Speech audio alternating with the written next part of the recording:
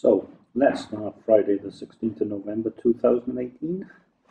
Time 07:32. It's light. There's the river, and yes, I can see swans. There's the bridge, the car park. I have to go across the bridge, carry straight on, and because the Spoons is a hotel, it's open. I don't know if the bar's open though. Right, there might have been some drizzle overnight. Who knows? Anyway, Spoons to start. I'd say about 5 minutes.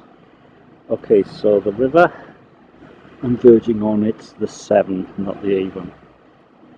I need to look at Google Maps, or Apple Maps, or a map. Anyway, the Crown, Wetherspoons, open from 7 as it's a hotel. Okay, so I'm thinking orange juice.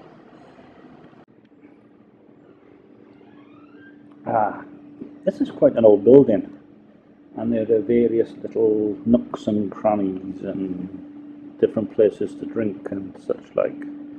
I'm upstairs. I think we're going to turn the telly on until the bar opens.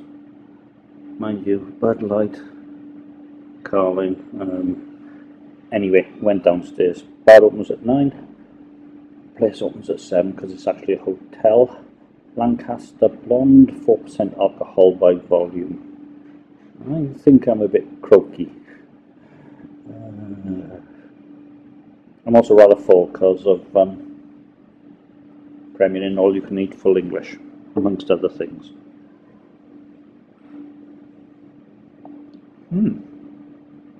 Malty, spicy.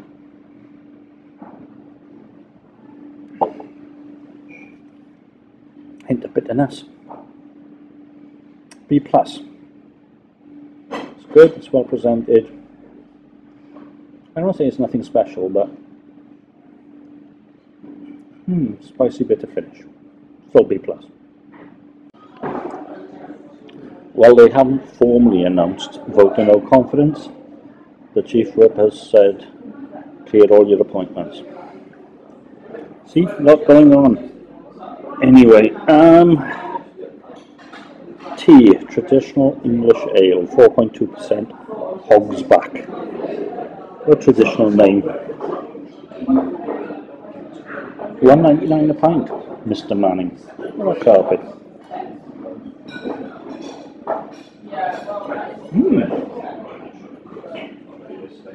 Malty and really rather spicy. A little bit too sweet for me, maybe. It's well made, and there's a hint of bitterness, bitter spiciness in the finish. It's a B+. Very nicely presented. Copper Leaf by Wimbledon. 4% alcohol by volume. It says tropical spice and rye. We shall see. Okay, so I'm going to finish this one. I'm going to wander over to the Firefly. Yeah, very tropical.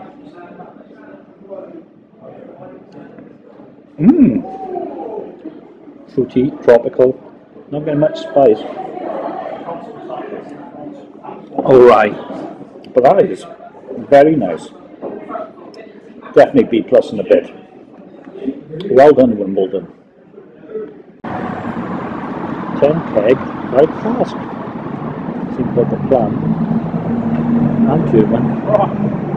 It's the Firefly. It's in Hereford.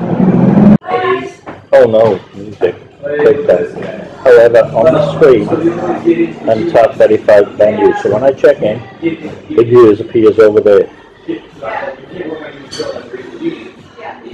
Same menu as in Hereford. Anyway, this is, I can't remember.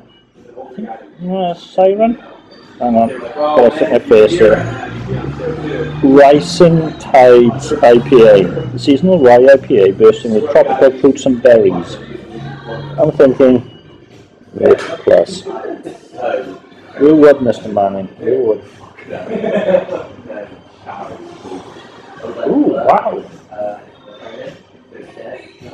Strong, fruity, tropical. sharp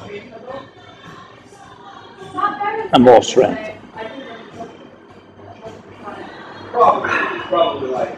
B++. There you go. Number 2, Coastal Pale Ale from Yorkshire, 4% alcohol by volume. I've got to be honest, you can't get to it, but my avatar is on my screen. That's that blue thing in the centre of the screen. Mr. Manning. Hoppy. Bitter.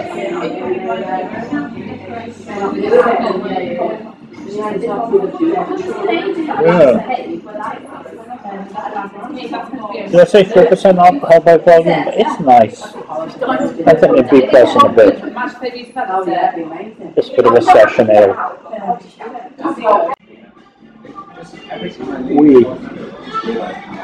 More correctly, I'm going Norwegian.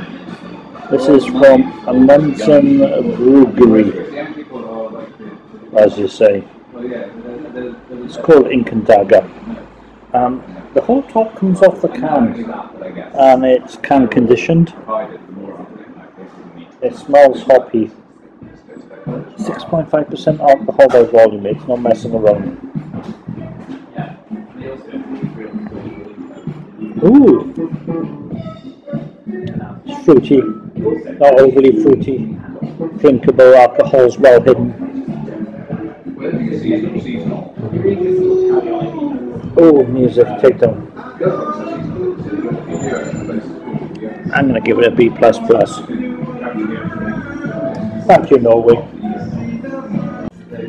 Okay, so this is going to be a live tasting.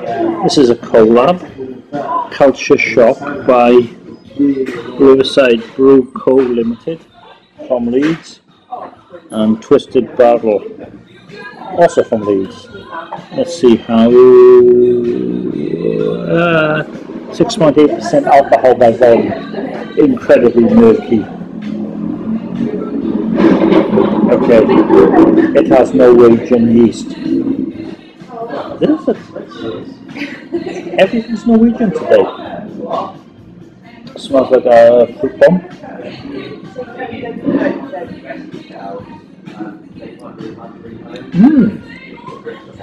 Tropical, fruity, slightly complex, and getting a bit of finish. But that is rather wonderful. A++.